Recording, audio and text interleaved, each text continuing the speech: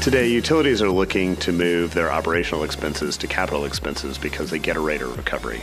And by making investment in a private network is one of the key ways they can shift some of their operational communication costs over to a capital expense. When we use open standards in building out our communication networks, it gives us the ability to upgrade and advance the technology without being locked into any one particular vendor and having to do it all at one particular point in time. So today, utilities have private networks for their AMI applications and land mobile radio and maybe a private microwave network.